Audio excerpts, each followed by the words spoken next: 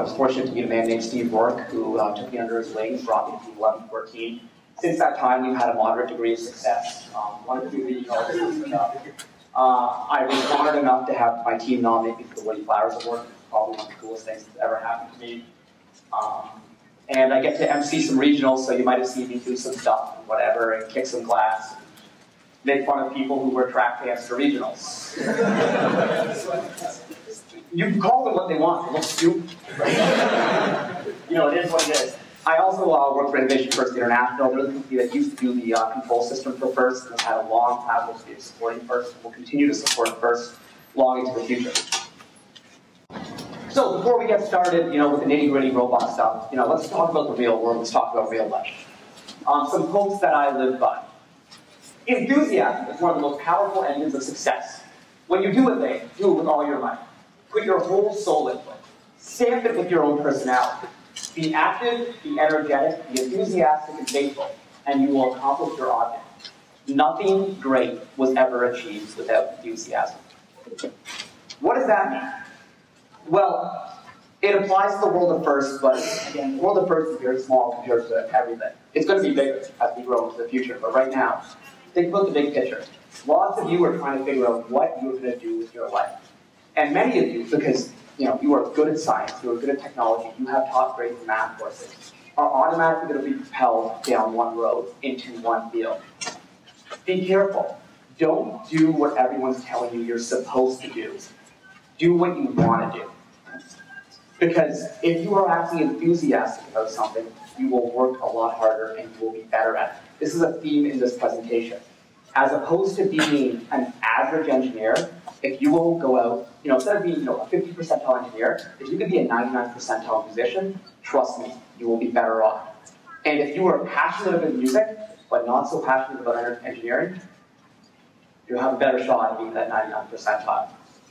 Always strive for excellence in whatever you're doing. I could go on a rant about the economy and 1% stuff, I'm sure I don't do that somehow.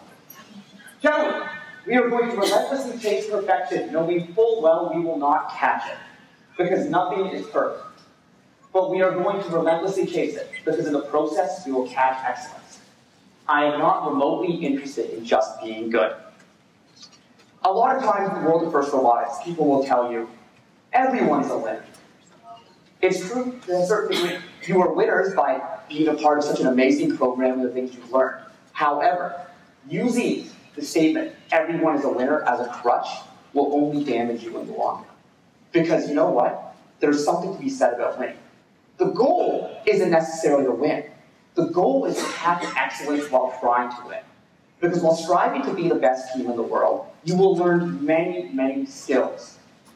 The skills you learn on a First team, like figuring out if something's a coarse thread or a fine thread, or what screwdriver to use here, or how to calculate the gear ratio, is applicable to about 0.001% of the world. But knowing how to compete effectively is applicable to everything you're doing. Right now, all of you are competing for spots in the top colleges and universities in North America. You're also competing for scholarship spots. News article in New York Times yesterday. 50% of the graduates of the class of 2011 university are going to be unemployed. So you are competing in a dog-eat-dog world for jobs. And those of you who know how to compete, know how to strive for excellence, and never quit, and constantly iterate, and constantly try and improve, like the 2056s and the 67s of the world, those are the people who are going to get those top jobs. Those are going to be the people who are hired right away. Something to think about. Yes, everyone's a winner, but you should always, always try to be the best. You can't just be like, in the job market, well, everyone's a winner, but I'm unemployed. It doesn't work so well for everyone, except for maybe Brandon in the front row. What lies before us and what lies behind us are small matters compared to what lies within us. And when we bring what is within us to the world, miracles happen. There's something special. This is going to sound so, it sounds so cheesy because unfortunately there's a bunch of people in this world who bastardize saying anything nice, and anything nice comes out as flowery, and people just kind of ignore it. But trust me on this one. There's something beautiful in every single one of you. I know it sounds corny, but there seriously is. And your goal in life should be to bring that out for everyone else to see, whatever it may happen to be. And chances are, it's probably tied back to the first quote and what you're enthusiastic about and what you're passionate about. And finally, Limits, like fears, are often just an illusion. For your entire life, people have been telling you what you cannot do. And some of it is true. I will not be able to fly with my hands. It's just not going to happen. However, I can jump pretty darn high. Just because someone tells you you can't do something doesn't mean you can't do it. A lot of teams said that there's no way you're going to triple balance with 2 long-body robots. It's never going to happen. Some teams gave up on the dream. Others didn't. Some people fear taking the next step. They fear moving on to the future. But guess what? There's nothing to be afraid about. Do not fall for illusions. Remember, be enthusiastic, always try to win, figure out what's inside and what's beautiful, and never give in to fears and limits, except for obvious ones. Okay, so now that we've done that, we're going to get into the meat of the program, what probably most of you are here see, strategic design. What is strategic design? A lot of people, when they think about the engineering process, design process, and when they think about FIRST Robotics specifically, they think that it's all about, okay, CAD is design, computer-aided design. Sketching things out, figuring out how much torque you need to lift an arm, figuring out the geometry of that. They think that's what design is. That is a very important part of design. But strategic design is the good part. This is where you figure out what you want to do. Designing and building a robot is a lot of fun. Designing and building a cool robot that wins is even more fun. Trust me on that one. It is very hard to go through the build process without an aim. What is your goal? If you want to figure out what to build, you have to try and figure out what you're building for. If I take a bunch of you in this room and I say, go build something awesome, we will see a lot of different things. My fault for not giving you a proper spec. First, and the game design committee give you a very good spec every year. It's not a perfect spec in that it's not what you're going to get to work for, because there's a lot of interpreting and a lot of guessing and a lot of figuring out. It's up to you to figure out what's best by evaluating their spec analytically and quantitatively. We'll talk about that in a second. So, what is your aim going to be in this whole process? Well, a lot of different things you can do. My aim, always, success in competition. However, this is a decision that every team needs to make on their own, because lots of teams have different goals. Some teams want to have the prettiest robot. Some very, very good teams, one of my favorite teams in the world, Team 254, their robot has to be perfect, blue, and everything. They do the most ridiculous thing I've ever seen. This week they're dyeing an adhesive substance blue just to make sure they can put it on their wheels. That's cool, but this is their priority. Their robot needs to look perfect. You look at an 1114 robot, how many of you looked at one of them very closely before? Jonathan, what do you normally see when you look at them very closely? Long wood and things slap together, because for us, we'd rather spend more time practicing than get it perfect. So as opposed to designing, nice little spaces for the elevator, we grabbed some pink foam that we had a Mimi or a Memi or whatever made of it. There's always wood on our robots. There's big golf clubs, a butter knife, a rake, a hockey stick. That was all in the iterative process of our 2008 World Championship. Went from rake to butter knife to golf club to strips of Lexan. In the end, it worked out. But you have to figure out what your own priorities are, and it's up to you. Beware of the cool factor. A lot of teams get sucked into, I want to build a cool robot. For example, this year, if you wanted to have a drivetrain that competed at the 90 and 95th percentile, you could have gone to our website, downloaded the Simphone app, and then you could have built a kit on steroids in 2-3 days. You would have competed really well. A lot of teams knew this, but said, no, we want to do something cooler than that. We want to build a Mecanum drive. Okay, I'm not going to pick on Mecanums today. But there's a lot of reasons to do a Mecanum drive. There are, you can make a weighted objectives table, and I'll talk about that in a bit, so we have a presentation on that. And you can find designing. But some people will do it just because it's cool. If that's your decision, awesome. However, remember, this is a competition, and it's a unique kind of competition, because you have random alliance partners for every match. So if you focus too much, hey, nice vest shirts back there.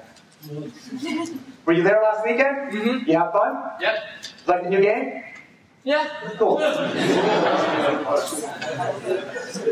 met one of the guys who worked on it. He's pretty legit and very good looking. Austin, are you really going to jerk me? Are you really going to jerk me? You're wearing a shirt with a giraffe on it, track pants, and Superman shoes.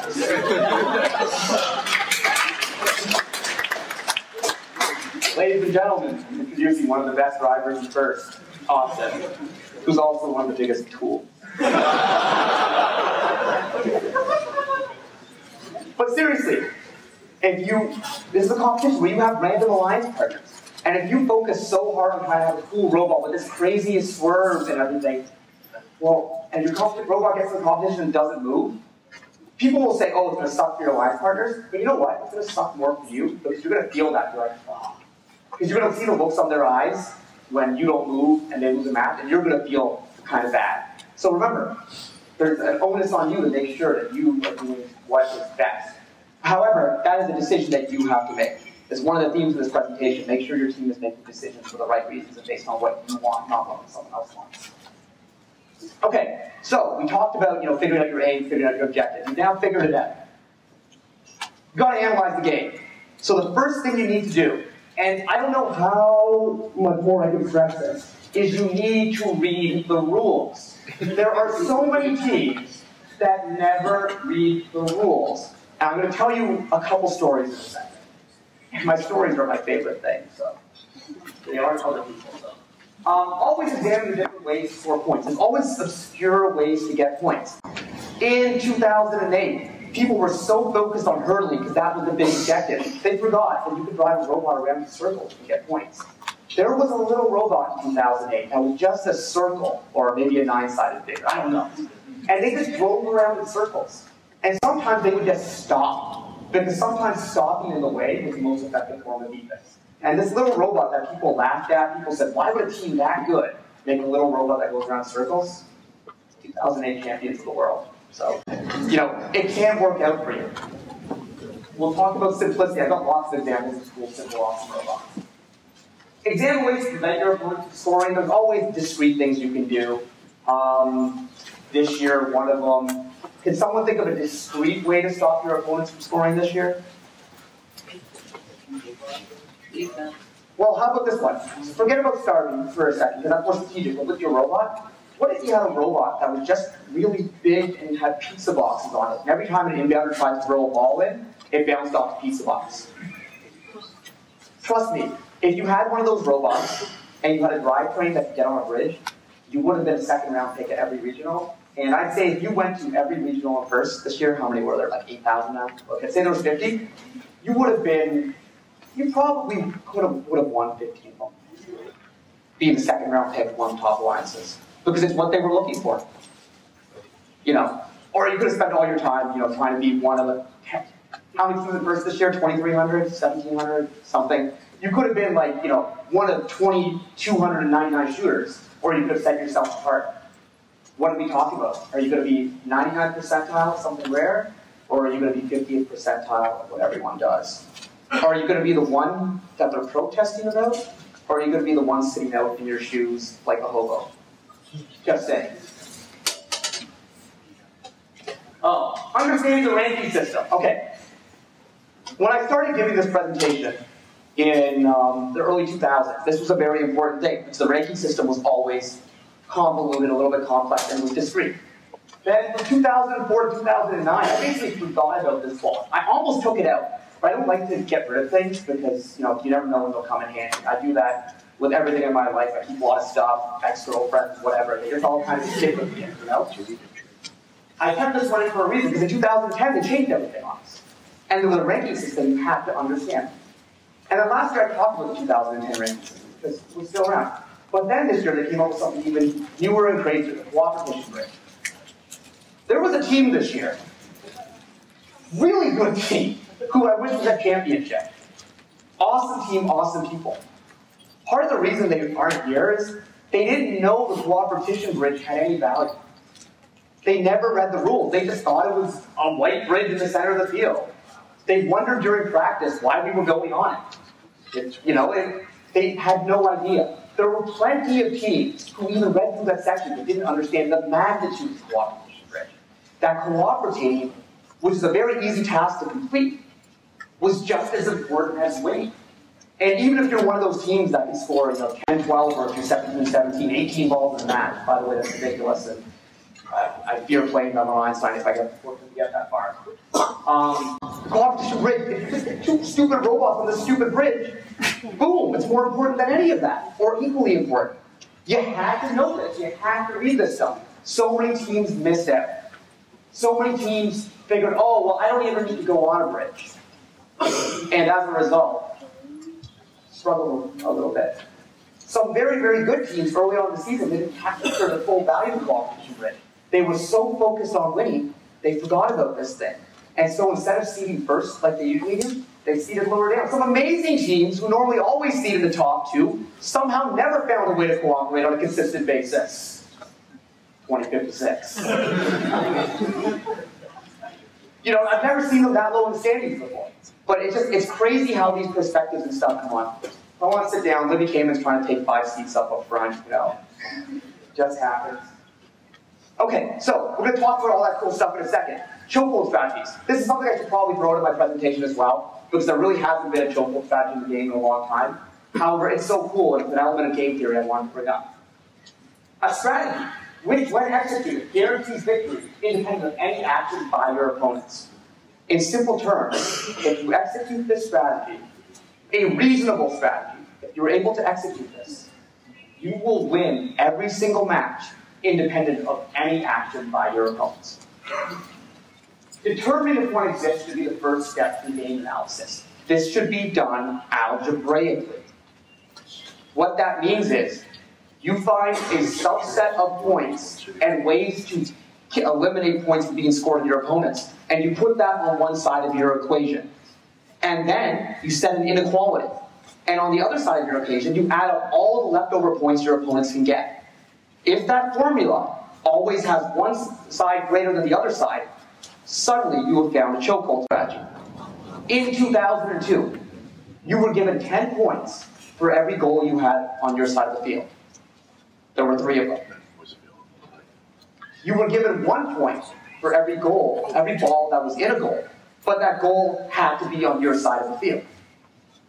You were also given 10 points for every robot that you had in your end zone at the end of the match, your color or the other color. So, if I was a team and I said, hey, if I grab all 3 goals, get them into my zone, I get 30 points. My opponents can get 0 ball points now, because ball points require the goals to be in that zone. But oh wait, they can get 40 points of robots in their zone, except, what if I can guarantee they can never get my robot in that zone? So what if I can guarantee I'm not going to be in their end zone? Shouldn't be that hard. And you get 3 goals. 30-30 tie. What was the tiebreaker that year? Anyone want to take a guess? Nope. Number of goals. So if I had all 3 and there's only 3 on the field, I'm pretty sure they're not going to win that tiebreaker. Chokehold strategy. Not that simple to decipher. However, most people figured it was impossible. There was a handful of teams, 3 teams that figured, hey, let's try it, let's go for the gusto. Team 71, 365, and 384. 365 and 384 did a pretty good job at it, but they weren't at that 99th percentile of that strategy. Team 71 was at about the 150th percentile of that strategy. They just obliterated it. Basically, these goals weighed 180 pounds each, and they were spread across the field, which is then 24 feet. So basically, we have to be the fastest ones to get out there. However, they knew they had to drag 540 pounds, plus their own weight with them. So they had to have a super, super low gear. And then they even realized, wait a second, if we have a super, super low gear, it's still not going to be enough. We need traction to make sure we're not going to get close. So they said, why don't we dig metal spikes into the part? Oh, that's kind of crazy. What about making more within the rules? We use file cards to basically cards like Velcro. But then the question was, how are they going to grab these 3 goals, which the other ones were 18 feet apart? How are they going to do that? Well, they made the robot start standing up. It would, and I'm not going to do it because I want dirty my suit, but it would fall over, send out these wicked huge 5-foot arms, which had claws on them, and they would zoom into the goals full speed, boom, boom, boom, 1, 2, 3, gone along. Then they would pull back. And they sacrificed so much to guarantee they would get those goals.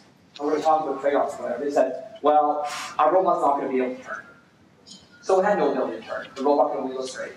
And then it would move at about 1.5 inches per second, like a sloth,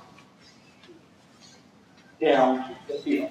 But basically, after we got those 3 goals in the first 5 seconds of the match, it was over. It was over. Ron Partridge, one of the best announcers in first, he hasn't done it in a long time, but man, he was awesome. And if you're a first announcer or MC, you're always taught, always be positive. Never say anything that is negative. Never say a match is over. And so Ron's watching a match, that championship, and he says, well, it's never over until it's over, but there's not much hope. And Beatty had the 3 goals and they marched all their way to the championship. I mean, the immense awesomeness of this robot could be only told by one match, because at one point, they were on the field in Team 66, and they were playing Trucktown, back in the nobody pushes Trucktown era, when literally no one could push Trucktown, and Han. So we're not talking about 2 bad teams, we're talking about 2 of the best teams in first at that time. And Han still is the best team in first. So 67 and 68. So what happens? Beatty goes, they knock down the grab goals, but they get 1, they get another. Trucktown grabs the 3rd goal. Trucktown gives 1, so they only have 2. They have a shot. So they stick their arm out, and their claw grabs on Han by accident. The problem was their claw had no ability to release. It was a one-way latch, kind of like 11-14 standard in 2010. So they didn't really know what to do, so they just kind of closed their arms. And Han comes swinging with them. So now they have 2 goals. And Trucktown, little strategic mistake, decides, well, wait a second, what if we grab one of Beatty's goals and try and pull it away from them? So they grab on. And Trucktown couldn't release goals either. So now Beatty has a robot, 540 pounds of goals, and 2 other robots. And they just keep moving down the field. So they're dragging Hotbot, and nobody pushes Trucktown, but Beatty sure as heck drags them. And they drag them into the zone. It's just like the most awesomeness. And for that reason alone, it is a shame that Team 71 is not here at the championship this weekend. Allow me to go on a rant. I do these from time to time. When a team wins 4 championships,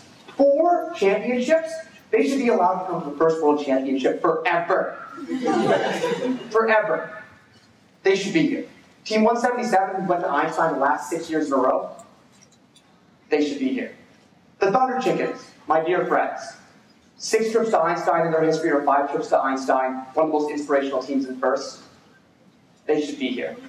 They definitely shouldn't be here because they were 1 point short in these weird point systems that need to be realized. Anyway, I'm going to rant. I can't fix that stuff. There's a lot of great teams that should be here. They all can't be here, of course, but I mean, we need to think carefully about how to reward excellence and how to recognize excellence. Goes back to the first slide I had.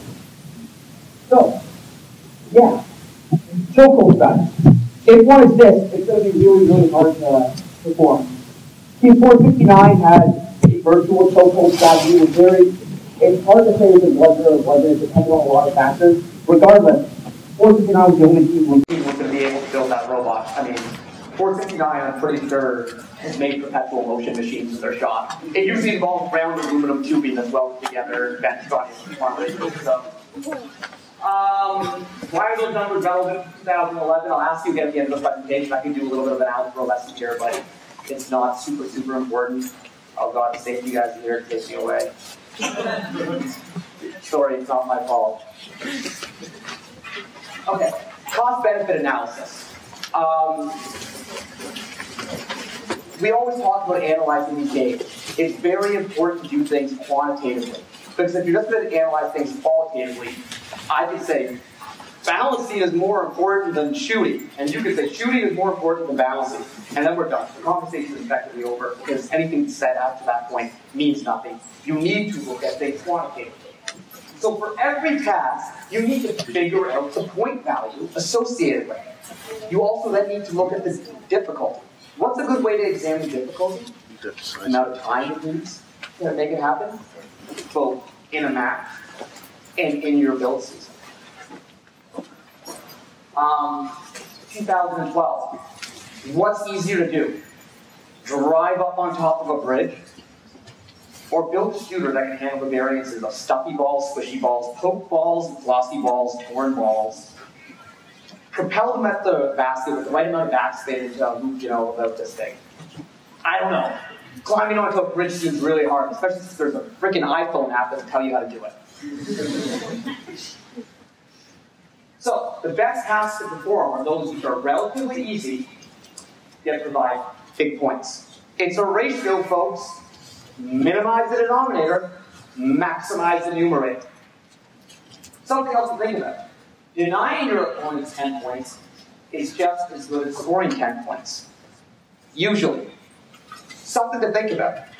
Denying your opponent's 10 points in this game, say by playing defense on a shooter, isn't a true denial of 10 points. Because the expected value of making someone stop, miss 4 shots, is lower. Can anyone tell me why? Speak up, just shout it out. There's no guarantee they would have made them. No guarantee of them making them one is a good one, so you have to reduce that expected value. There's another very, very important one that I think a lot of teams missed out on. When I see the balls stay on their side of the field. Close, that is part of it. We know it's going. Pardon me? Also, but the big one. What do most defensive teams end up doing? And why are you afraid to send team 35 blah, blah, blah over to the other side of the field? Penalties. Penalties. Because every team thinks they can, cut a team down from hitting 5 shots. They're going to hit them in the key 3 times. They're going to touch their bridge, and unless it's Queen City, that's really bad. I mean, unless it's Mars, it's really bad. Mars can touch someone's bridge all you want. Oh, whichever one. One of them is bad. Does anyone know what the rule is on that, by the way? Anyone? No. We'll find out tomorrow morning at the driver's meeting. Yes. Pardon? The rule for the bridge touching? No, it's okay. It was a joke. Obviously wasn't funny. It was a gentleman's bet. Okay, prioritization. You've now examined the cost-benefit analysis. You figured out what tasks are most important. Now you need to prioritize them. Make 2 separate lists. Your first one is the desired robot qualities. I mean, this is like if I wanted to design a prototypical quarterback, I would want to give him Mike Vick's legs, not his sense of morality. I would want him to have a laser cannon arm like Peyton Manning. I would want him to have Tony Romo's good looks. I would want all these things to come together. In terms of robots, so those are the points. With robots, we're talking speed, we're talking power, agility, center of gravity. Just a theme here today. Robot functionality. You want your robot to be able to, maybe shoot balls, climb bridges, traverse the field. At this point, you can merge 2 lists and design on things. Because these things will come together very quickly. Like, for example, if you want your robot to climb bridges effectively, please don't make it 5 feet tall with a 30-pound shooter with a flywheel at the very top. What were you thinking? I know what they were thinking. They weren't thinking about this. Okay, golden rules. If you're going to walk away from this presentation, you're only going to remember 1 slide. Well, make sure it's the first slide, I think. The slide with the quotes, not the slide about how awesome. If you're going to walk away with the second slide, this slide. Golden rule number 1. Always build within your team's limits. Simple to remember, easy to follow, if you know what your limits are. And like in life, some of these limits are illusions. However, as Michael Jordan said, it's only often that they are illusions. There are other times where they are outlets. Evaluate your abilities and resources honestly and realistically. Your limits within First Robotics are defined by manpower, budget, and experience. If you have a team that's a rookie team with a bunch of freshmen who've never seen a robot before, you need to bring it in at first. This does not mean you're going to have to suck in your first year. Absolutely not. You can still do amazingly. However, be careful what you do. Budget. A lot of people don't like to talk about it at first, but it's an issue.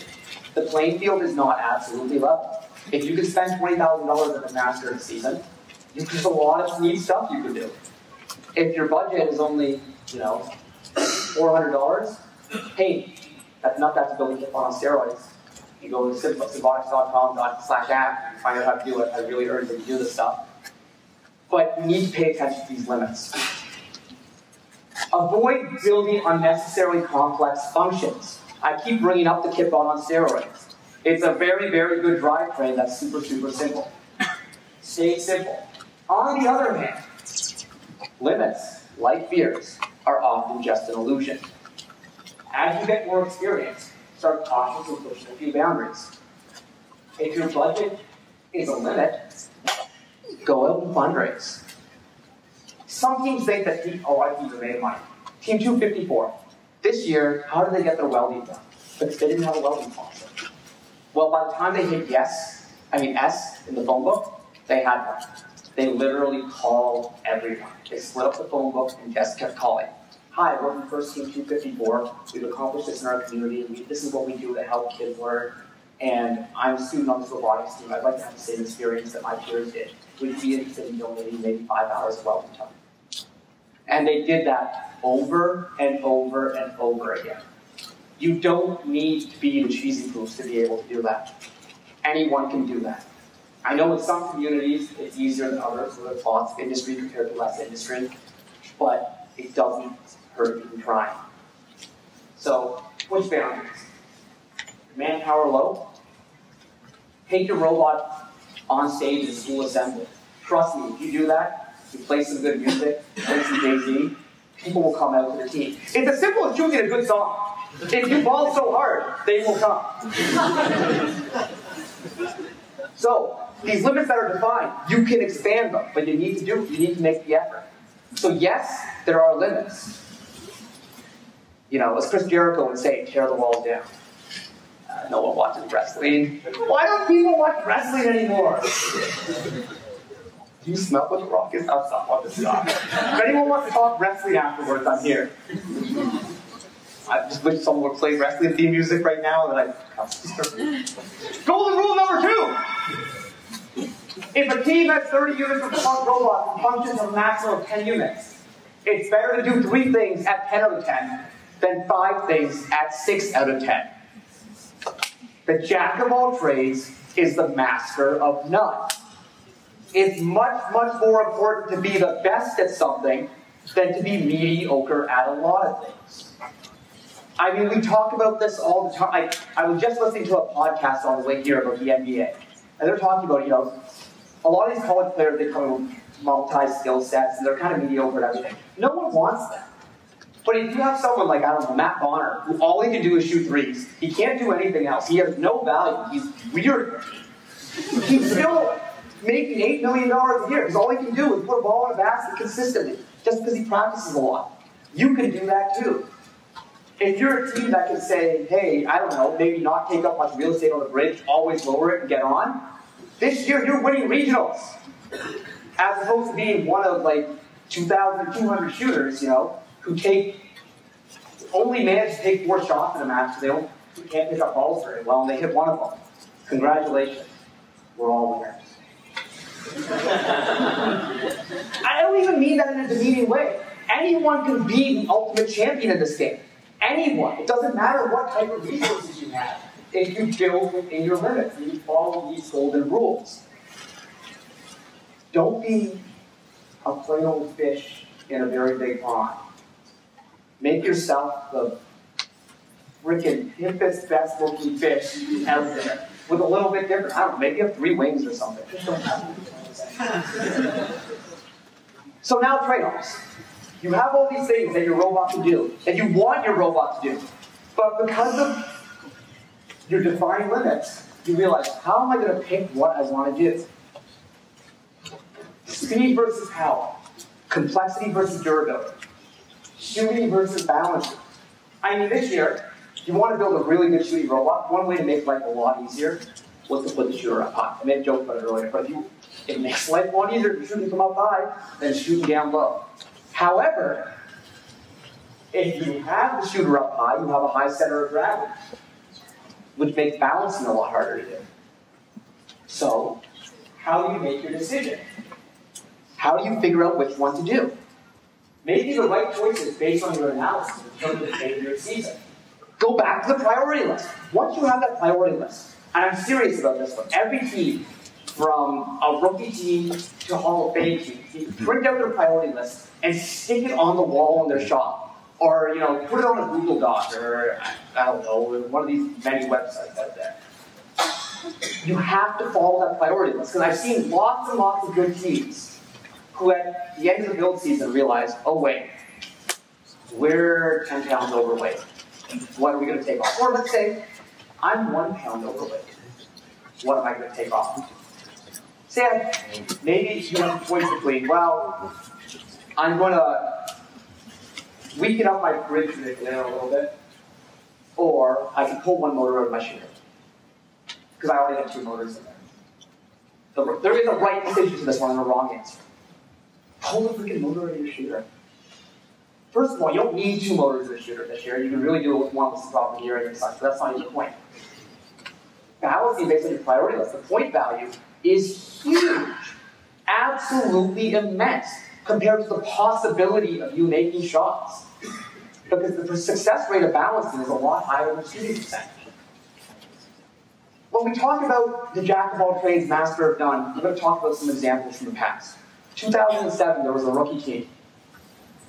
And basically they said, we're just rookies, we're not going to try and do everything. They were mentored by a team who built this complex, pop-open, crazy foldy ramp, and their arm fell over, whatever. Their veteran team had a lot of resources, it was pretty good. But this rookie team said, forget it. Let's use the kitbot, which eventually became the kitbot on steroids. Let's use the kitbot and build a simple single-jointed arm. The high roll of the rack, 2007, everyone said, it's worth 3 points, we have to score up. They said, forget it. They said, skip the high roll. Simple robot like that. A lot of people were like, oh, they'll be the second round pick. Or they win 2 regionals on the #1 alliance and go on to never lose a regional ever. Ladies and gentlemen, introducing Team 2056. Last year, there was a team, and they said, led by a mentor who has won a world championship in the past and is now on Team 254. They said, well, we could try and do everything, or, instead of, we just can't, we have a nice way to do a single jointed arm with no complexity, but we'll never be able to pick up off the floor. And so a bunch of people made fun of it, like, you don't have a floor pickup. It's like, well, you're a tweet. So they went with no floor pickup, and because of that, the robot was done for the first time ever in 4 weeks. They were able to practice in an obscene amount of time. And even without the floor pickup, they were done so early, they finished their single team autonomous mode in like week 6 of build season. So they had nothing to practice on prototypes. So they said, well, let's try and figure out how to do 2 tubes. People are like, you don't have to floor pickup, how can you do it? But they had the time to figure it out. The robot never broke down because it was so simple. Shifters? What shifters? Single speed gearbox. In 1503 on Einstein last year, won 2 regionals. While all these other teams who had these flimsy butt floor pickups, that would drop down and grab these tubes and then have floppy tube syndrome walking over to the goal. Or 1503, or they did it over the back. The sound effects. Who's my simple example for this year? Team 4000, there's a lot of examples. Tell me about 4294. Their first regional, they had 2 wheels and a casket. And by the time they got to Michigan State, they could put 2 balls on top of the bridge sniffer, would feed those 2 balls to another team, and they got a balancing thing. They won the whiteboard pit. Right. Then they made an Eagle drive that could go over the barrier and across the bridge at MSC. They were the 5th alliance captain. In the last captain. I mean, how many teams did you see this year that had complex shooters, complex ball paths, weird ways to get off the bridge that didn't make the elimination round? On the other hand, these simple yet effective robots with a lot of practice, you saw them all go on. It's amazing what's the power of simplicity is. It's absolutely crazy. And it doesn't just work for young teams. 1503, veteran team, they've won multiple regionals in their past, always was a contender at championship. But in 2010, ooh, they had a rough time because they went with a very complex design. They tipped over most times when they went over the bump because they made homemade caster wheels. I mean, as opposed to buying terrible caster wheels from the store, they made their own, which made it even worse. But they learned lessons. They learned lessons. Because they, remember, teams that try to do more than they're capable of tend to fail. This applies in your lives, ladies and gentlemen. In school, if you decide, okay, I'm going to be on the robotics team, and I'm going to run track, and I'm going to do the yearbook, and I'm going to play the trombone. Some people can do all these things at once. Some people are these awesome Renaissance men and women who can do all sorts of stuff. Other people burn themselves out, and they go through high school, and it's not a fun experience. And at the end, when they get their, I know you Americans do GPA and stuff, you can't review that. Instead of having the 95 average they need to get into the school they want, they have an 83, which is good. But guess what? Those kids with the 95s, even despite what they tell you, it's all like your extracurricular.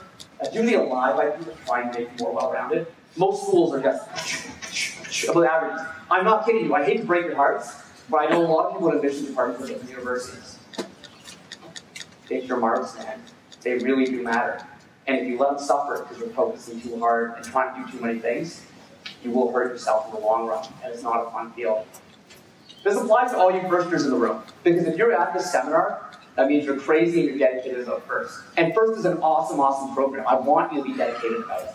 However, your grades are the most important thing. Because, when you graduate, it's cool to talk about FIRST in a job interview, and it will get you places. It will make employers look twice. But you probably won't get into that interview if you don't have the right average GPA, or you didn't go to the right school. Seriously, I see all the adults nodding their heads. I see all the adults nodding their heads and the teachers nodding their heads. A lot of the kids are looking a little bit nervous right now, their palms are sweating. Hopefully they'll go back to the rooms and study a little bit after this. I'm looking at one student in particular. Other trade-offs. So, okay, you're trying to figure out what you can do. You have a couple functions. Try and do them together. Try to maximize functionality with simple additions and modifications to negatives. 2008, we had this robot, and we wanted to make sure, we could shoot in an effective package. A lot of teams that year had claws that would load the ball into a shooter and then would shoot. We were fortunate enough to stumble upon the idea of using our claw as our shooter. 2010. Lots of teams want to hang, but you have to dedicate extra motors and such to hang. We figured, wait a second, why don't we use the same motors from our drivetrain to hang? We got that inspiration from Team 54 did in the past. Team 67 didn't want to dedicate an extra motor to hanging that year. Used gas shocks. And it was even cooler about that. They could hang after the map. So when you thought you beat them on Einstein, they actually got 2 extra points. That sucked. This year, the most popular one that lots of you have been doing. Use your intake to help manipulate the bridge. Or, like the team that's in front of me right here, they had a device to help them get over the barrier, Team 610. They also use it to help them with triple balancing. Find ways, as opposed to putting 2 separate mechanisms on, combine it into one. That's how you take it to the next level, while still maintaining simplicity and still working within your limits. Like I said earlier, we're making trade-offs. Remember your initial priorities. Always let your strategic priorities dictate your design. Don't let emotion dictate your design. Don't let the biggest guy in the room dictate your design. Don't let the smoothest talker dictate your design. Priority list. You must stick to your priority list. Other tips. This type of strategic analysis is a must. There's a tendency to skip this stage and head straight to design and implementation. If you do that, that's cool. You can spend 3 days brainstorming to create a really, really good robot. Or you could just start cutting metal right away because you feel that's really necessary. If your build season is so poorly managed that you need those 3 extra days, that means you need to probably watch my seminar on your team. You must know what you want to do before you can figure it out. Like the great Wayne Gretzky used to say, I don't go to where the puck is, I go to where the puck is going to be. You must know what you want to do before you can figure out how to do it. That's why this analysis is important. Be realistic when evaluating strategies. What am I going to make fun of this year? I mean, 2011, what do you think in first, or at least, let's go with the championship, which is the best of the best, except it is. It's the best of the best and the people who can play really fast on the computer. What do you think the average number of tubes per match scored by teams was? Someone give me an answer. So I'm hearing 3, I heard 5 from someone, 2. Well, someone was closer. 1? Pardon? 1.5. Have you heard this before, Jonathan? No, I haven't. This is a fancy web application developer. Now, yeah, it was about 1.5, maybe even a little bit lower. Jeff, do you remember what ended up being a chance? 1.4. This is Jeff Allen. He runs stats and research for Team 1114. He knows a lot of stuff. But he's an accountant, so he's running the cottage. 1.4 tubes per match. So when teams are so focused on making sure their robot can score 6 or 7 and trying to come up with these crazy things, well, if you're doing 3, you're double the team to the championship. I mean, you could score 1.7 or 1.8 tubes per match to be a #1 seed at the championship last year. You need to be really realistic with these things. Because if you assume that you have to do too much, that means you're going to try and be unnecessarily complex. Stay simple. Be realistic. Temper your goals. Revisit past seasons and actually watch what teams do. Pay attention to the scouting section. Remember, you have partners. It's okay to depend on them for certain tasks. How much you leave up to your partners is decided by your golden rules. Basically, if you are one of those teams who can do it all and has done it all in the past, then it's okay to try and build a robot that does everything. However, if you're one of those teams struggling, you're new, you've lost some resources or whatever, keep it simple. Maybe just work on the bridge, assuming that some one of your partners is going to be able to score some balls for you. Think about these things very, very carefully. However, be careful not to leave too much in your partner's hands. Otherwise, their hands will be very full and things will kind of fall apart. I mean, there were some teams last year who decided, well, there's only 2 mini-bot poles in a match, and there's 3 robots, so we're just not going to build a mini-bot. That might have been a poor decision. Why? Go back to your priority list and remember how many points the mini-bot was. 40 freaking points for this stupid little muck-muck. I mean, it all ties together. Trust me, everything, you could put this on a bulletin board and tie it together like you were the CIA. It all plays out. I hate that slide. Okay. Scouting. Strategic design is done. That's when strategy people for the team, they go and watch basketball for the rest of the season. Assume your mechanical guys will build something awesome and cool or whatever. And now it's time for competition season. You're pumped, you're ready to go. And then, but since you were watching basketball and you didn't pay attention to your mechanical guys and you stopped paying attention to the priority list, your robot is very well, how do you make it better now? Frankly, it is pretty much, I shouldn't say pretty much impossible. If more teams are going to more regionals now, this district system which allows teams more play, so there is time to iterate. But it's very difficult to improve your robot in the middle of the season. However, it's very easy to improve your scouting strategies. And you can get a huge leg up on the competition by doing this. So, it's very important. It's neglected by a lot of teams. Some teams don't scout because they don't see the value in it, which is dumb. Some teams don't scout because they say it's not fun. Just a blatant lie. Scouting is the best thing ever. And you get right over the competition. It's an excellent way to involve more students at your competition. You were one of these teams with 50 kids, and only 6 work in the pits. Instead of having 44 look like buffoons dancing to Cotton Eye Joe, you can have 12 buffoons scouting, and then you only have 32 buffoons. This is the thing. You're minimizing the amount of kids that look like Austin. This is great. You should have chirped me when you got in this room, man. I told you. It's crucial for 2 main reasons. You can predict your opponent's strategy for future matches. Also, alliance picking. There's this whole thing called alliance selection that happens in first events. I know some people are unaware of it. You can tell when they come out there and just don't know what they're doing. But it's so, so important. It's especially crucial getting a good second round pick. Because at any event, you can walk in watch maybe 20 minutes of matches, and you can know who the top 3 teams are.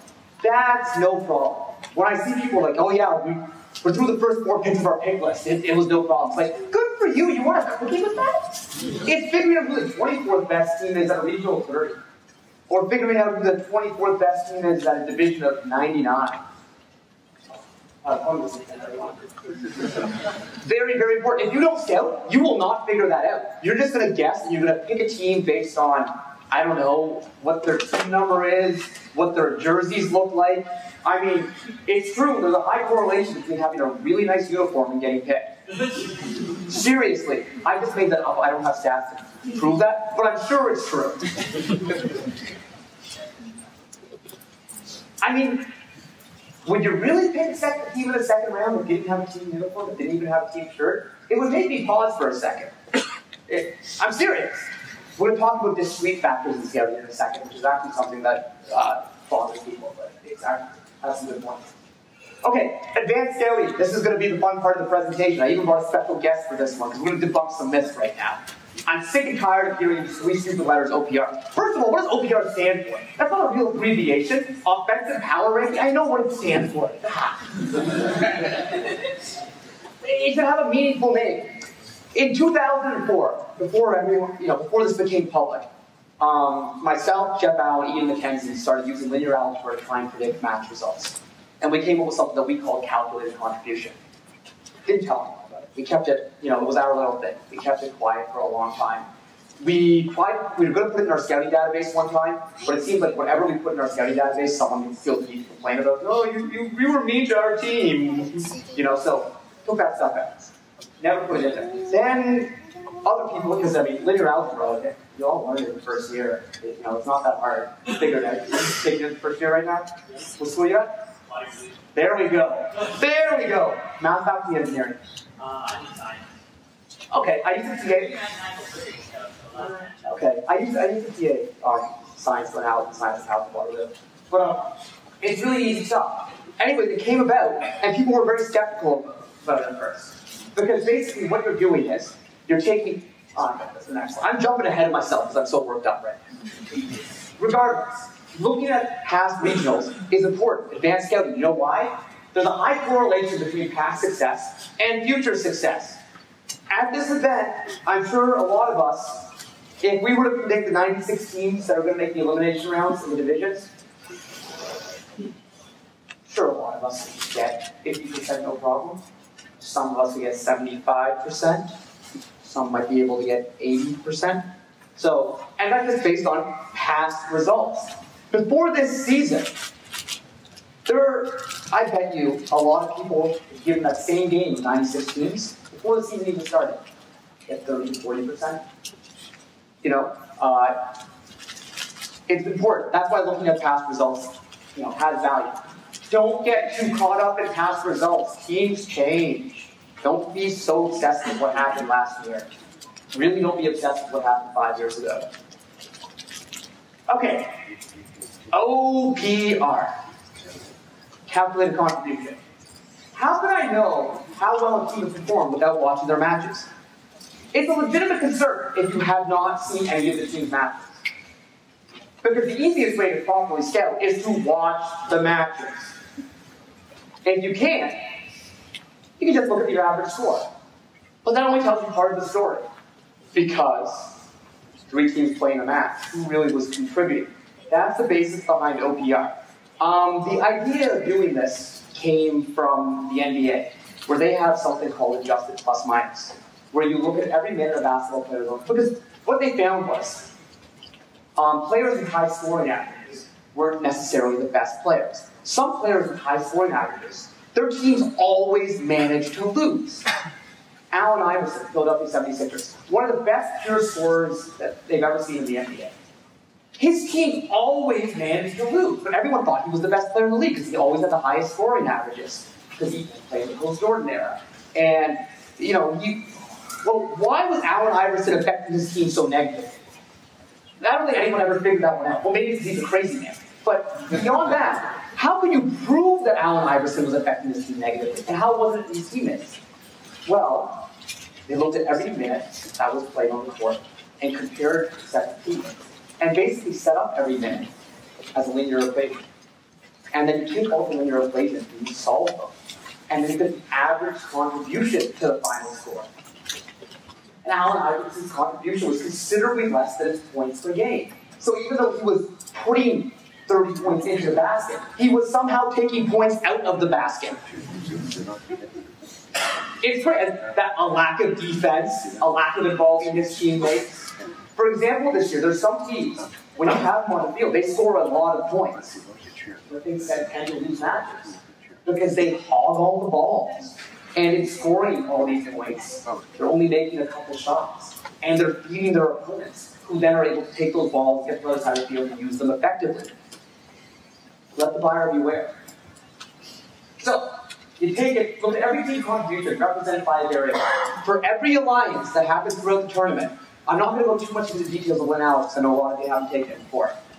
Let T of I plus T of J plus T of K equals S, where S is the amount of points scored by the alliance. You now have a giant matrix, plural, singular. Solve it. I mean, if you're one of those people who has fun with this stuff, be like me, reduce by hand. I do enjoy row reducing, but that's another story. Solve the matrix, use a computer, write a program, do whatever. You now calculate an average contribution of each team throughout the region. Neat stuff, cool stuff. How valuable is this data? Depends on the game. In 2008, the year that OPR gained a lot of popularity, it was wicked useful. Because the game was what I would define as separable. The individual efforts of each team could be separated from their partners. Everyone was trying to contribute towards the same goal, but because of the lack of influence of defense and the lack of, you didn't need as much teamwork between the teams. Two teams could just kind of go about their business. It was pretty good. And OPR had a very good, because the correlation you should always be looking at is actual points contributed to the match, which you get by actual failure. A game that was bad for OPR was a game that was bad for everything, including spectators and players, lunacy. Why might have lunacy been bad? Because the scores were random. 54% of the points in lunacy, you know who scored them? Human players, not robots, just dudes and dudettes just throwing balls. It wasn't that hard to do. One of the best human players in first that year was this guy in the classics. He just sat there and brought balls in. The reason he was good because he was patient, unlike the other ones who were just chucking like maniacs. Chucking like maniacs.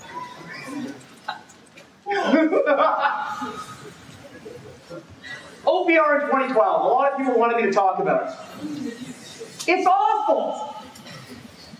Okay, so, and I mean, Jeff, please feel free to chime in. There's a mic if you want to go to it right now. But we have to start a Google Doc that's like 4 pages long about everything that's wrong with OPR in 2012. Number one, okay, typically OPR is calculated just by using the raw match scores. That's fine.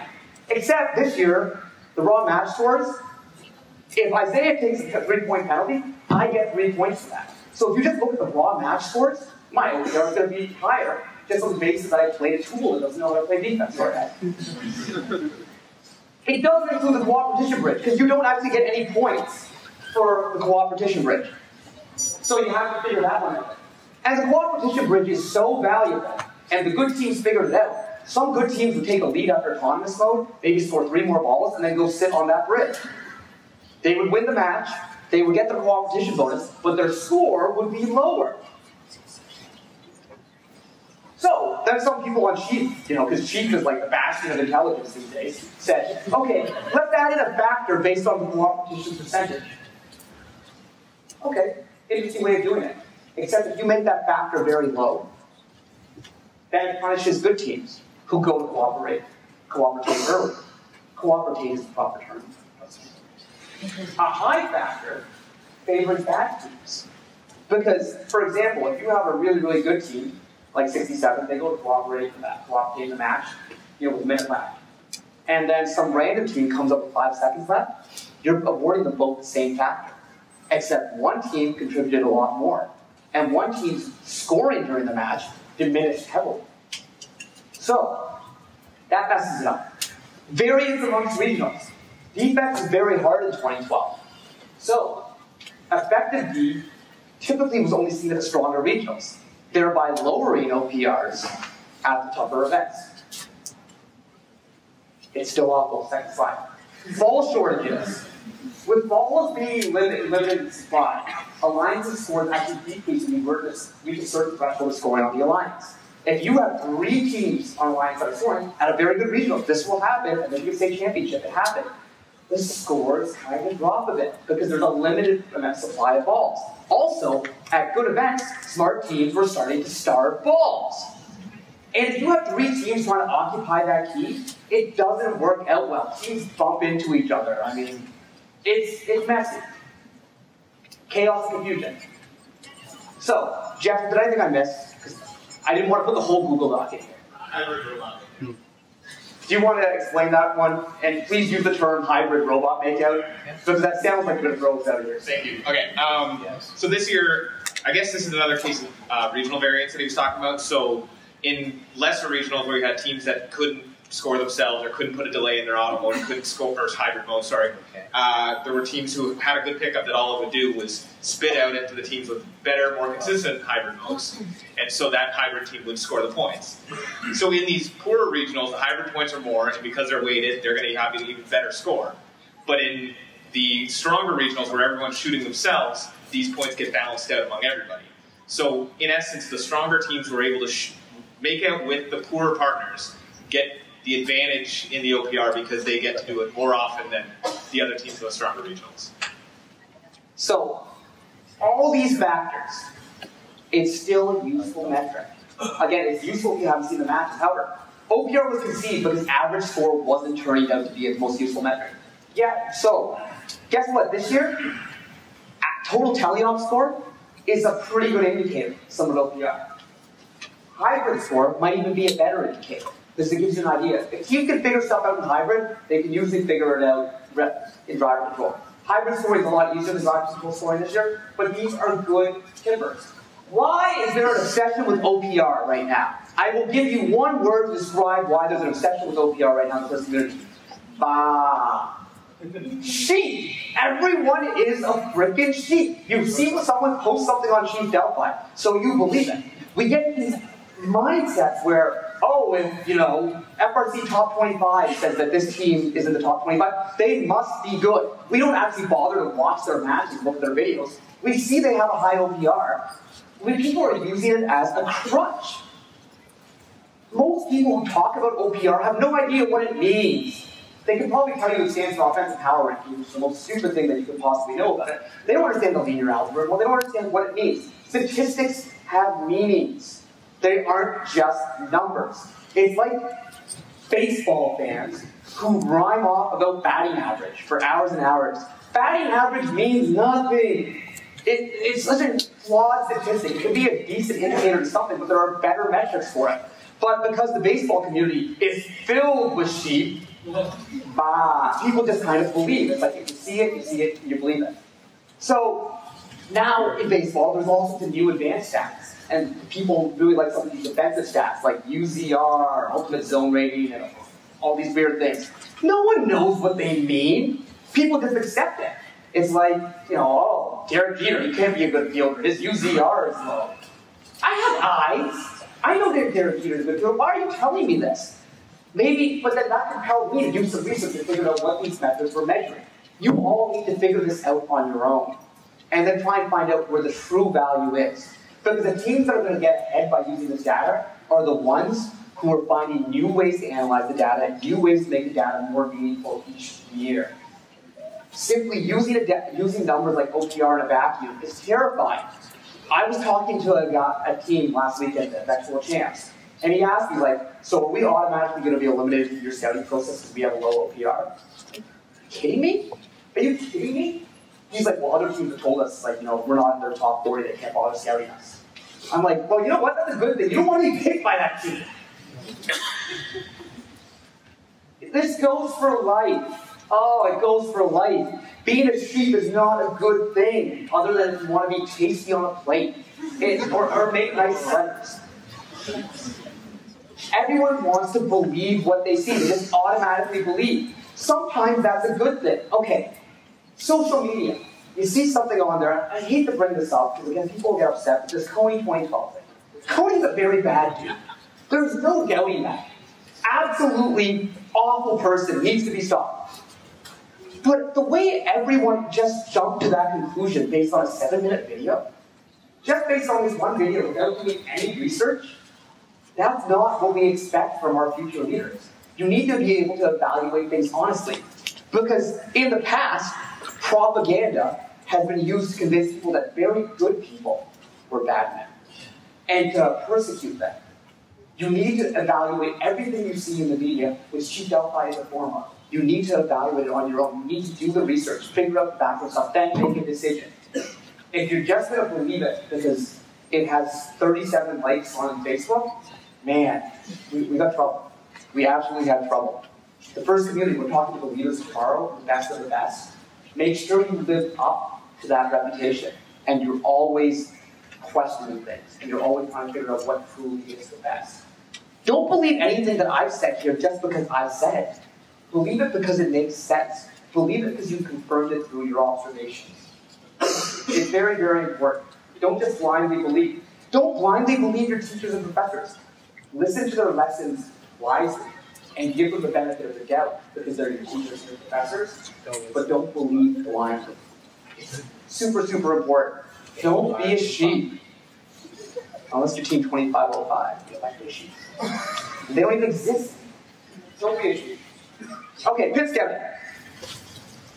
Pit scouting has its usefulness and it has its lack of usefulness too. I think it's important to check out every team at the event. I mean, don't ask obvious questions like how many wheels they have on the robot. Look with your own eyes. I mean, how does that benefit? Can you really not count to 4? Start on Thursday, actually, at this event. Start on Wednesday. You got 5 people that are allowed into the pit. They're already in there right now. Start taking pictures. Start figuring things out. Take 3 pictures of every robot. 3 views. Make sure you get the number of the shot. It's Easter now because of bumpers. Figure this stuff out. I mean, things to look for. I don't know, this year you might want to figure out if they're a long robot or a wide robot. Might be something interesting to know. How did I not talk about that? Let's go backwards. The decision between choosing whether to be long or wide this year was a very difficult decision for a lot of teams. In my opinion, most teams should have chosen to go wide. Because for most teams, the biggest way they were ever going to earn points was to be a part of a triple balance. Triple balance is easier to do while you're wide.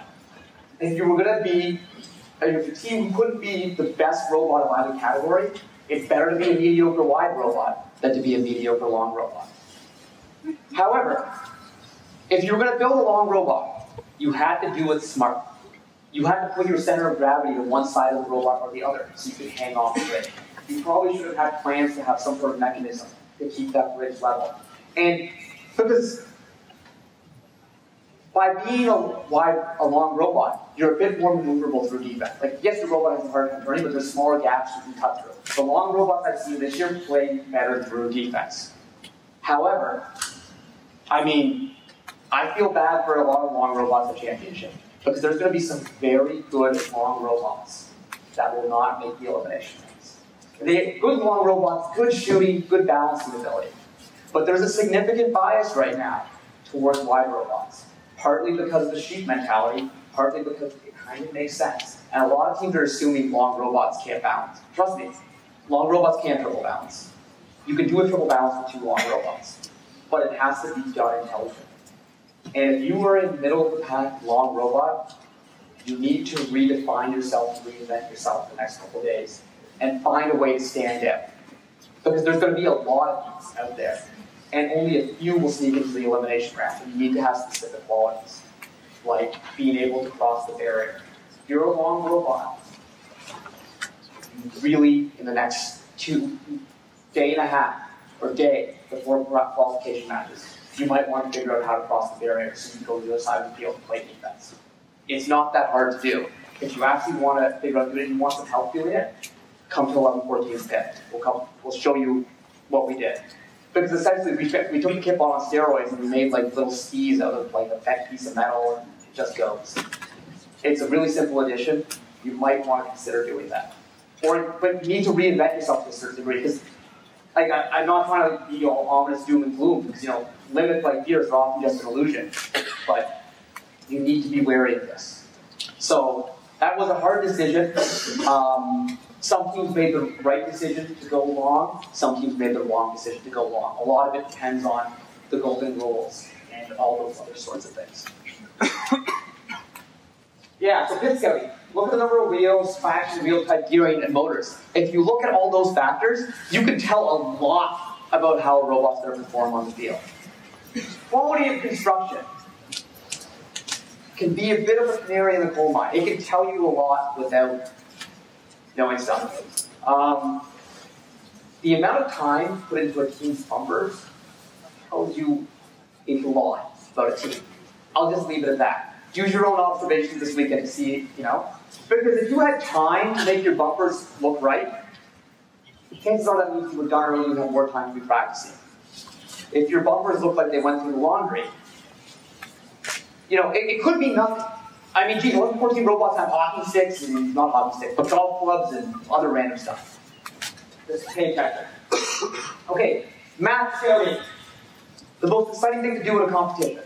I, for the life of me, will never understand people who come to a first robotics competition and aren't interested in watching the matches, and would rather be, in the ice cream lineup or dancing the Cotton Eye Joe or whatever. Let's get a dance song. Dance to a good song, not a wedding song. Like teach me how to Dougie or something, Or like what? Just it kills me. For inspiration and recognition of science, technology, and bad data. Keep track of the match score. The amount of points scored by each team. Scoring attempts and failures. Very, very important to know the team's accuracy. Accuracy rate is really important. It also proves something else to me. Going back to simplicity. A lot of teams balked at the idea of teams who just score the 2-point basket. If you can score the 2-point basket at 100%, like some teams, Team 3386, 3683 up in Waterloo, you can score at 100%, you're pretty much better than every shooter in first, except for 15 or 20. That's how many teams can actually shoot consistently at 70% or above. We'll talk more about this in scouting when everyone tells you, oh yeah, we're 90% shooters. No, you're not. You're lying. No, you're not. What was the 11-14 shooting percentage at the first regional this year? Someone want to guess? Which was one of the best scoring efforts of the season? 60%. 50. 50. And that was higher than most people except for 2056. We caught you at GTL. Shooting percentage went up for the season, but not for most teams. Most teams were in that 40 to 45 range. Teams miss a lot of shots. But the teams who were just focusing on 2-pointers right up against the net, those numbers were considerably higher. And also in autonomous mode. In driver control, the difference between 2 and 3 points is, it's a decent sized difference. The difference between 6 and 5, a lot smaller. And if someone says it's exactly the same, you smack them. Ratio people! So, there was a good reason to go simple with that. And by looking at shooting percentages, you can tell the actual expected value of their shot. Expected value is a very, very important concept. You need to learn to embrace it. Because a team that's shooting 3-pointers at 50%, their expected value is 3 times 0.5, 1.5. You expect them to get 1.5 points per shot. A team that is shooting 2-pointers at 90%, you expect them to get 2 times 0.9, 1.8 points per shot. Who would you rather be with? Simple decision, right? Not so simple, because 3-pointers for the team are harder to defend than 2-pointers to defend. It all comes together. But look at these things and don't discount the 2-point shooters in your division. That would be a big, big mistake. Or, a really, really happy mistake. You go to 7th or 8th alliance and you grab a wide bot and another wide bot for 2-point shooter and you pull it up, settle the number 1 seed. Penalties, please track penalties. Because some teams are like the penalty plague. They just go the plague. Autonomous mode is the starting position. Why would you want to know where teams start in autonomous mode? You can't play defense on it, right? Well, if you're going to be paired with them, you want to know if they want to start the same spot as you. That's so important, otherwise you're fighting for the same spot. Shooting position in general. General strategies and tendencies. Watch the drivers and human players. We've found on our team one of the most interesting ways to tell if a team is going to do well in general is how quickly they react to the bell and step up to their joysticks. And it's not about because you get there faster, you have more time to match. People on good teams are so determined, as soon as that bell goes, they jump. People on teams who don't really care and are here for the cha-cha slide, mosey up. The robots that react the fastest, it's a very interesting, discrete thing to watch. And anyone can do it. Don't make your entire pick list based on that. We want to talk about quantitative things. But it's something to look at. Look at these qualitative sorts of things. I can't wait till I see someone's scaling sheet which has the time jump to control. I can't wait to see that. The average, I'm sure someone will make an OPR for control time, and then everyone on the sheet will click your red green dot and think you're awesome.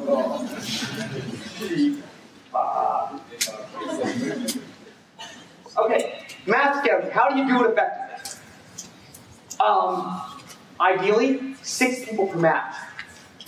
1 person can watch every robot. That's a good start. If you have 8, that's better, because you can have 6 people watching matches, tracking data, 2 who watch the overall flow of the match. In 2009, you could have had 6 scouts, 1 that watches the robot. But in 2009, you also needed to track human players. That was important. So we did things with 12 scouts. Hot used 18 scouts per match.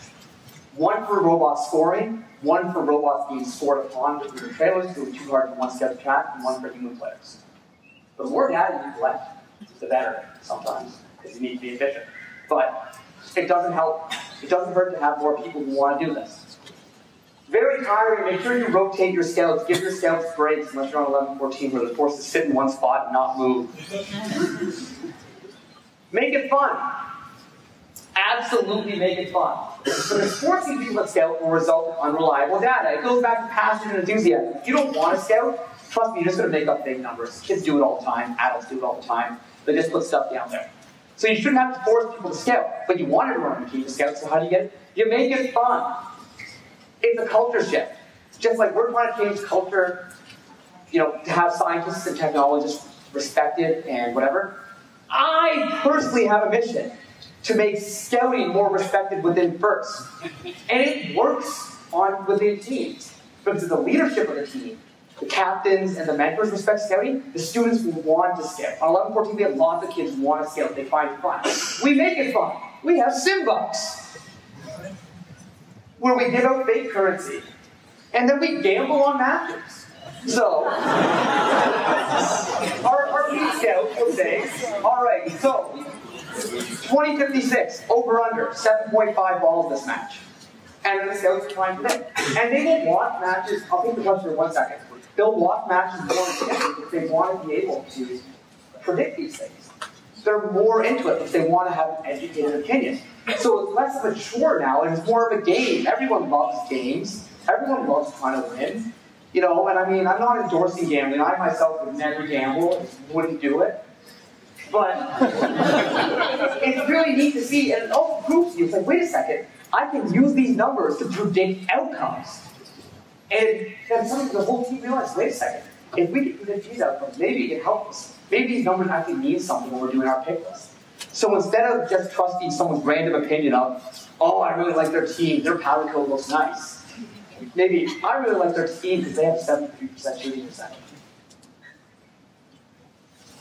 Make it fun. Everything at first should be fun. And scouting can be fun. So if you're one of those people on your team who likes scouting, it's up to you to get that culture change.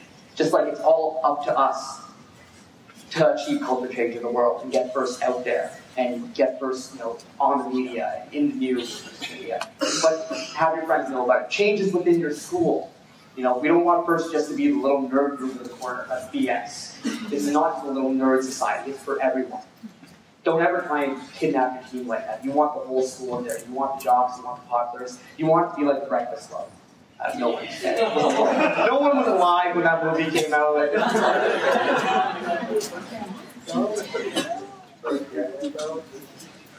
Information management. You need a way to keep track of it. I don't like the internet.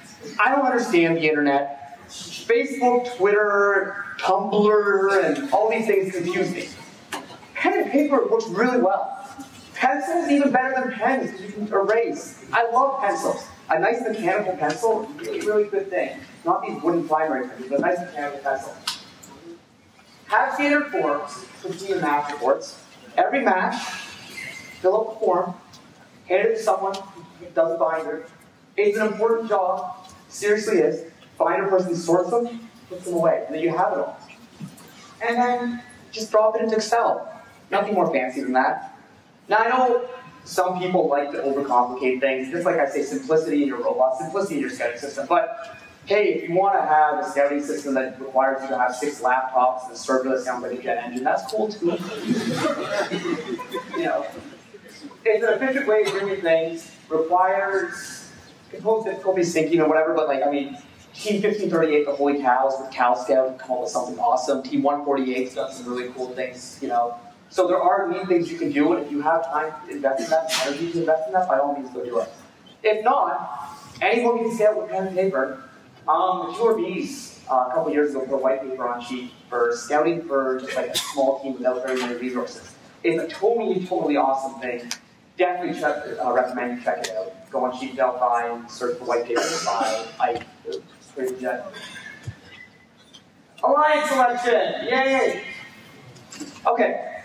So we've survived through fall, you know, we went through the build season, we strategically designed, we got a robot, we scouted, and now time for alliance selection. How do we do this? Well, the whole process is dependent on scouting. Because no matter who you are and how photographic your memory is, it is nearly impossible to remember everything about all 36 teams at a regional, 60 teams at a state championship, or 99 teams at a state. Nearly impossible. You need to have your numbers in your scouting. So we've done that. Paid attention to the presentation. Make a preliminary pick list on Friday night. Actually, this week, since we're going to probably play 3 or 4 matches on Thursday, make a preliminary pick list on Thursday. Review your scouting data. Discuss criteria. Like we said, you can't build a robot unless you know what you want it to do. You can't pick an alliance partner unless you know what you want it to do. You have to figure out what you're looking for in an alliance partner. So discuss the criteria, establish that, and go through a list. Rank teams 1 through 28 based on the established criteria. Why do I say more than 24 teams? Because someone's going to break down on Saturday afternoon. And someone, you know, is just not, you're going to find out they're a bunch of jerks and you don't want to work with them, see the next session.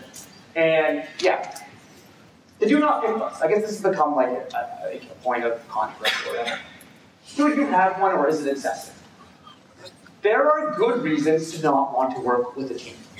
Some of them this year would be just pure robot related in terms of that robot's awesome, my robot's awesome. If the two of us play together, we're not compatible, and we can't get the region. You know, that's one thing. That's a good reason to have someone on do not pick list. A bad reason to have someone on do not pick list is, well, that team stood in the stands in front of us, so we blacklisted them. This actually happened last year. A team, a good team, went to a team, a better team, and said, yeah, you guys are standing in front of us, we're never going to pick you. Seriously? I mean, I'm sorry. It's not for anyone to tell another team how to run your team. And if you're that offended by someone standing up in front of you, or you know, I'm a short guy, I'm used to it, like whatever. Some teams just can't work together. Some people just don't get along. I mean, an alliance is like a marriage. Please don't marry someone you hate. I mean, I think about some of the people in my life. They look like pretty good alliance partners, but I couldn't stand them. It's like, you look like a great alliance partner, but you're a tool. They should have been on a do not pick list. There are some people in this world who are just what we call incompetent jerks, as Woody would say. Don't pick them. That's fine. Don't pick them. But please give them a chance. Don't just make predefined judgments. Don't judge people without knowing them. But if there's some teams, and you've worked with them 5 times now, and you go to the quarterfinals every time, maybe it's time to find new ones. I don't know. Either way, you have a do not pick list. It should not be something that stays with your team for like 10 years. At least clear it out every couple of years. You know. Alliance selection. Okay, You have your list on Friday night. This is where teams blow it. They make a list on Friday night. You have time. You have scouting data. You make your list. And then they stop. And they just stick with it on Saturday. You need to tweak the list on Saturday. However, you can't tweak it too much on Saturday morning. Because remember, all our brains work in a certain way where things that happened most recently, we weigh them more heavily. However, if it's 2 qualification matches versus 8 qualification matches, be careful. A team wasn't on your list on Thursday, Friday. There may have been a reason. Now, some teams just improved so much you want to put them on your list, you know? I mean, you got to play it very carefully.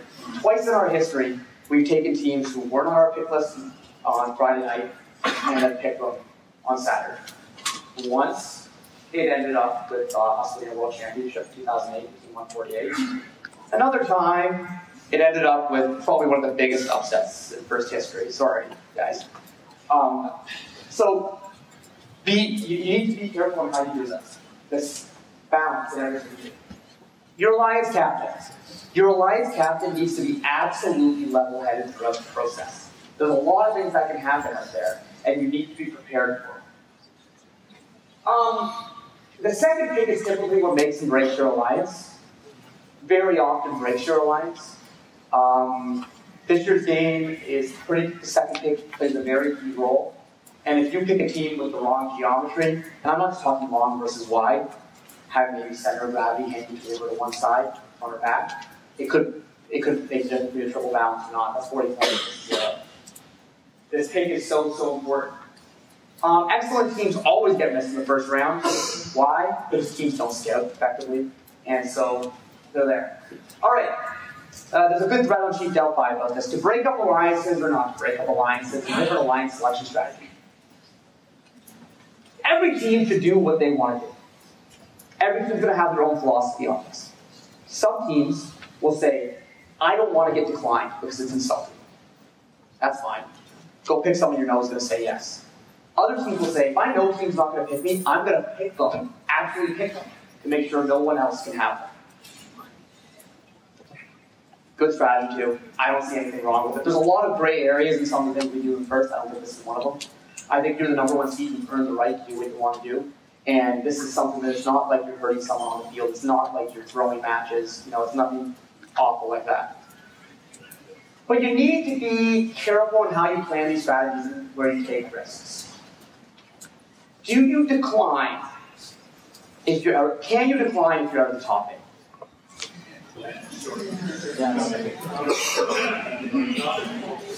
No, I would disagree with that answer. I would say it depends on the situation, it depends on the expected value of your outcomes. How likely is it that you're going to move into the top 8? And what can you do from there? I'm going to tell 2 separate stories. 2009, Finger Lakes Regional. Sorry, James. Sorry, Jana. I have to do it. What do you mean you weren't there? Oh yeah, you were. You were the one BBMing me in the whole process while I'm on the field FC and my phone's just buzzing and buzzing. A team was in 10th place when they walked out onto the field. Out is the area for alliance selection. We were allowed to play. No, you listen. I'm telling a story here. You were in 10th place when Dunkaroo left the pits to come out towards the field. Unfortunately, they dropped to 11th spot while this had happened, and they didn't get updated. They declined. 10th spot, thinking they would make it in. They didn't. That's really sucks. So why you need to be careful, because you're not in the elimination rounds. When you're not in the elimination rounds, you have no chance to win if you decline. For anyone who's wondering, you cannot be the backup bot. If you decline, you're out. We've had this clarified. If you decline, you're out. Otherwise, some team full of incompetent jerks would decline and wait for another alliance to break their alliance partner and bring in the awesome team. That would be shady beyond belief. That is what we say, incompetent jerks. So yeah, you decline. Last year, on Galileo, in 11-14, we were the 10th seed going into alliance selection. And it was just like the most confusing set of circumstances. The number 1 seed, 1771, told us they were going to pick us. Their prerogative. A bunch of other teams, not even really us, but a bunch of other teams said, hey, if you're going to pick 11-14, that's fine. They'll be forced to accept you. You need to pick other teams in between to break up alliances. You don't want to see the possibility of 254 playing with 111. Because if they play together, they'll win the championship. 1771 didn't want to do that because they were afraid 111 would accept them. Whether would 111 have or not, we're not really sure. But they didn't want to take that risk. They thought it was a game being played to make sure that 254 would get 11-14. Why other random teams would get involved in something like that, I don't know. But they thought it was a game. It wasn't. It was just, that's that. So we had a decision to make. Do we accept or do we decline? We felt we had maybe a, 5% chance of being able to win champs if we were 1771, less than that? Less. It wasn't going to be pretty for us. Especially because we would have to wait because of the serpentine draft, yay, all the way around to the last 10. So, on the other hand, we didn't make the elimination rounds. We'd have 0% chance. So you're like, oh, well, the decision's obvious, take 5% over 0. Oh, I don't know. Because if we decline, could we have made it into the top 8? Maybe. Well, hold on. So, say, follow the logic here. 11-14 declines 1771. 1771 then picks Team 111. First branch of the flowchart. Team 111 accepts. Team 111 moves up. We move up to 9th spot. Team 111 declines. Ooh, we're in a little bit of a trouble zone because now we're stuck behind 111, and 111 can't be one of the inner picks because no one else can pick them now. So let's stay on the first side. 1771 picks 111. 254 comes out. They probably pick the next best team in the division, 469. Maybe 254 and 469 together. 8th spot, 11-14. We're in the elimination rounds. If the draft works out the way it probably would have, we probably grabbed 973 with the first pick. Suddenly had the 2 fastest mini bots in the division. We picked 341 second round. That's a nasty alliance, folks. 254 and 111 have been broken up. That's a nasty alliance. So, seems obvious, right? We made a mistake. Back up to the flowchart. Back up. So, say 254 says, wait a second. What if we not pick 469? And what if we pick Team 40? Because they're outside the top 8. We could knock off one of the best teams in our division first before alliance selection started. Now, I've talked to them before. They would not have done that fight. They said, no way. We respect 11-14 way too much. We're not going to play that kind of game. That's not how we win. We win on the field. We don't play games. We're going to pick the best team. We're not going to pick another team that has a lesser value just for you. That's respectful. It's why Team 254 is a Hall of Fame team. No incompetent jerks there. But it's a strategic decision. Other teams might think that's an okay decision to make. If that's your decision, that's fine. But, so there's that risk. Go back a step. 1771 had picked. Say 1771 said, okay, we picked 11-14. They decline. Why don't we now pick 469? Because we think they'll decline. Keep 254 from being with them. And then pick 111. There are a lot of variables in this line selection thing. Do I think we made the wrong decision? I don't know. I mean, our ultimate goal every season is to win the championship. We didn't. We weren't going to win that alliance. On the other hand, we played with 1771. I had the opportunity to play with Team 294. It was absolutely awesome. So we made an awesome friend there. I think the mentors and the students on the team would have been okay with declining and taking that risk in this elimination rounds. I don't know how our sponsors would have felt. I don't know how our school board would have felt. It's a big decision. It's not just based in numbers, because you're not just looking at the risk-reward.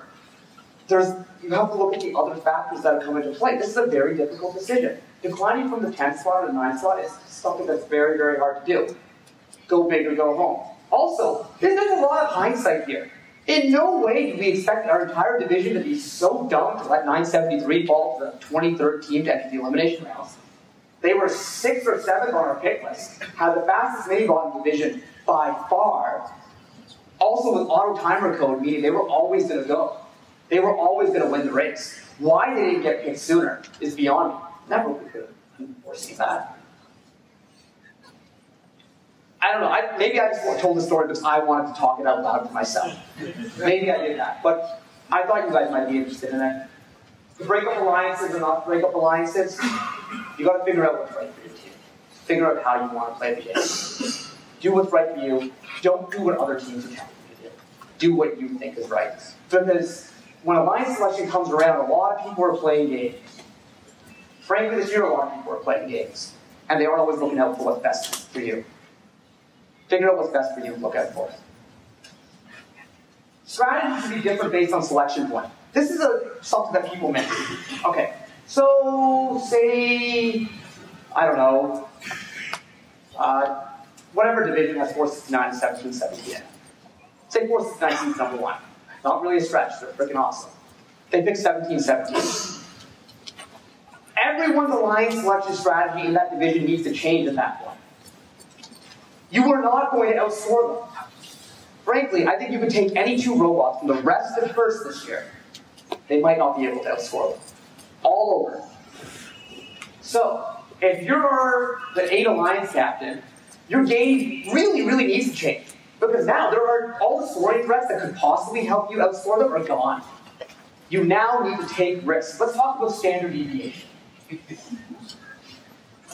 If you're picking from the top, you always want a team that is below standard deviation. Like, once you've got your first 2 picks. Why? You just need consistency. You don't need extra hump. Typically, if you're a number 1 seed who deserves to be there, and you pick the best team in the division, you just need someone that's going to come along and always work. Always get the job done. You're on the number 8 alliance, you want a team with a high standard deviation. Because you want that team that their scoring stats, if this was 2011, looked like 1-7-1-1-7-1. Average is kind of low, but wait a second, those 7s. If you just happen to get a 7-word final 1 out of them, a 7-word final 2, maybe you win. It's better than taking, the 2-3, 2-3, 2-3, guess what, I'm going home. Standard deviation matters. If you're the 8 alliance, you obviously have to pick for defense. I don't see how there's any way to avoid it. This year's game, you got to pick for defense and triple balance. Or, you might even have to say, forget about the triple balance. My only shot of winning is on penalties. So I'm going to park in front of the bridge and just have them drive me into the bridge. Oh, I hate that strategy. I think it's another one of those things I just don't like. But teams are going to do it. And I mean, we'll find out if it's legal at tomorrow's drivers' meeting. I mean, everyone should tune in on the youth field tomorrow. Because I think that drivers' meeting is going to dictate what's going to happen in a championship. But your strategies should change. This goes back to why you want to have a level-headed alliance captain or level-headed people in the stands with a whiteboard. Funny story. This is one of my favorites. So, it says that you're not allowed to use wireless communication at events. So one year, we were at an event and we had our whiteboard ready. And a volunteer at the event came to us and said, you can't use the whiteboard. And we're like, we don't think there's a rule against that. So he leaves, comes back, you can't use the whiteboard. Why not? No wireless communication. We were tempted to go back to the pit to take a cable to it.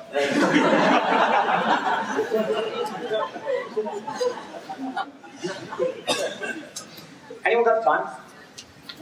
5:40. All right. Okay, math strategies. This is very good stuff. I never get to this part of my presentation. Except in Canada, where they just let me talk and talk and talk. Planning and execution, the most important part of the competition. Good strategy and failure can allow a mediocre robot to win the majority of its matches. Yes, it's true. Good strategy and a good robot are an almost unbeatable combination. Why does 177 go to Einstein every year? Strategy. The robots are not always the greatest. Well, last year's robots are pretty impressive compared to some of the past ones. But they strategize so well. They figure things out. They peak at the right time. Strategy takes you far. I mean, some teams win because they have really, really good coaches. There's no, I mean, a lot of people will debate this, and maybe I'm saying this because he's my boss. But T270 and Thunder Chickens, they win a lot because of Paul Copioli's influence in the box. There's coaches out there, Paul Copioli, Raul Oliveira, they know how to win because they're really, really good at strategy, or they have good strategists behind them.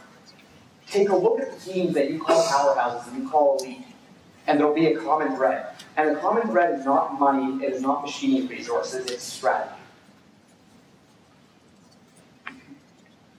Before the event, you develop a set of strategies. You need to know what you can do. There it is again. You need to be able to evaluate honestly and realistically what you can do. Because if you're a team that can, it takes you 40 seconds to pick up 3 balls, your strategy has to be based around that. It's fine if that's all you can do, but you need to play to your strengths.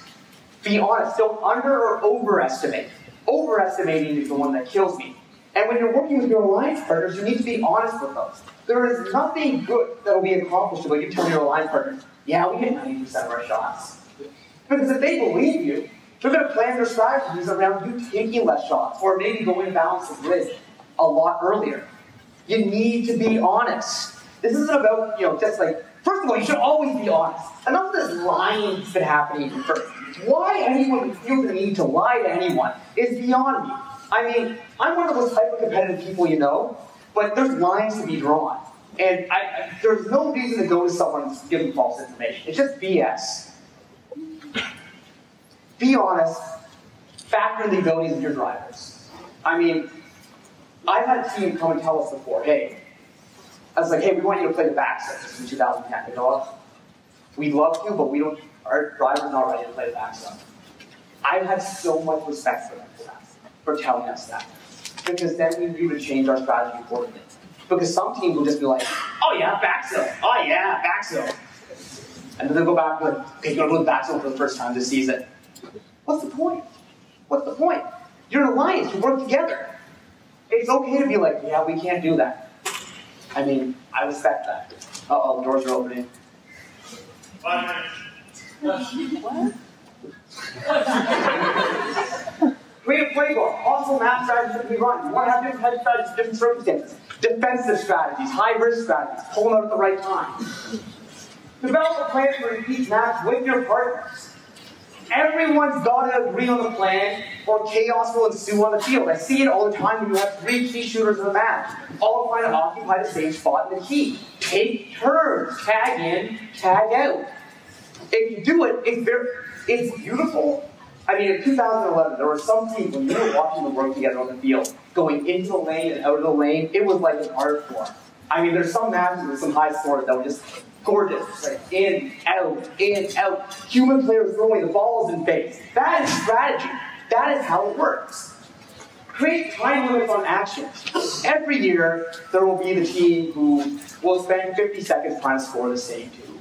And it's now deflated, and it's hanged on their arm, and they're still trying to score it. Drop the tube! Put the tube down! Go get another one! This year, like, I'm going to lower the bridge. I'm going to lower the bridge. I'm going to lower the bridge. Get out of the way! Let someone else lower the bridge. 2 robots trying to balance. 2 robots trying to balance. They're trying to Charlie around the bridge. What does that mean, Michigan people? What does that mean to Charlie around the bridge? Sorry, we have Michigan. I feel like I should apologize for that. I love Tom, but I don't know what he's saying. Okay, but forget about Charlie around the bridge. What if you get off and let the other balance the bridge?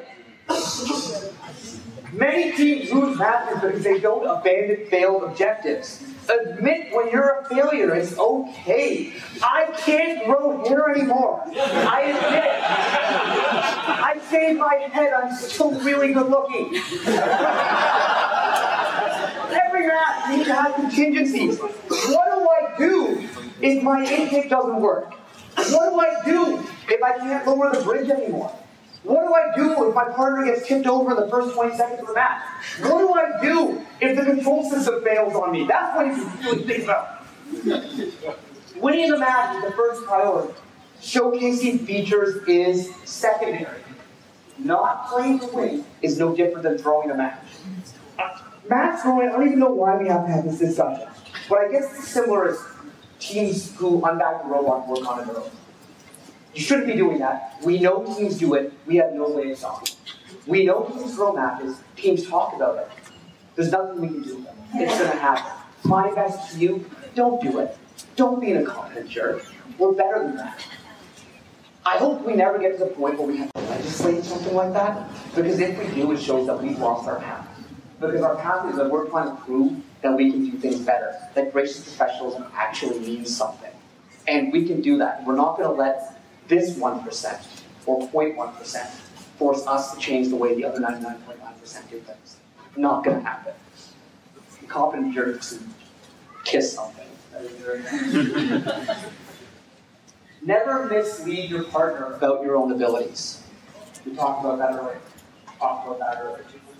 It's okay. Coaching a match. Coach is super, super important. People try to speak in here. Basically, drivers should only be watching their robot and nothing more than just what's around their robot. Who watches everything? The coach. The coach is so important. The coach is everything on the field. Drivers, you can train a monkey to drive. I mean, you really can. Anyone figures it out? I'll tell you what a monkey at the Toronto Zoo that pays his own rent. He's a monkey, he pays his own rent. I'll tell you about that afterwards. Anyone do that coaching? Not so much. Some people are very bad at it. Some people, when they step into the box, it's awful. I've seen teams go from terrible to Einstein with the change of a new coach. Watch it. The coach makes all decisions to deviate from strategy, not the drivers. Why? The drivers aren't watching the whole field. The coaches are. Always need to keep the drivers aware of what's going on, because the driver should be doing only what the coach says. However, if the driver is that dependent on the coach can never leave the driver hanging.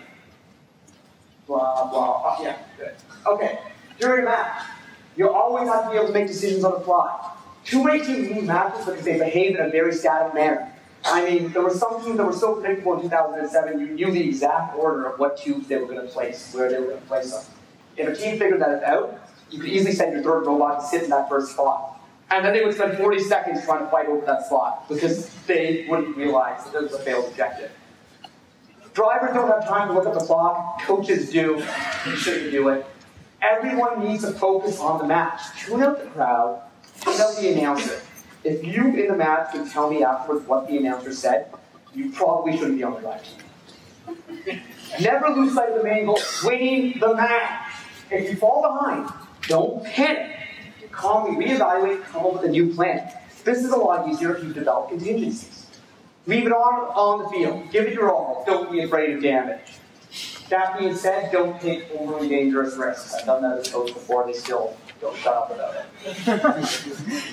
I just figured someone would fix the robot. It's not my job. After the match, sit down with the key team members, discuss what went right and what went wrong. When you come home from school with a bad report card, don't just give it to your parents and have them yell at you. Figure out why you did poorly.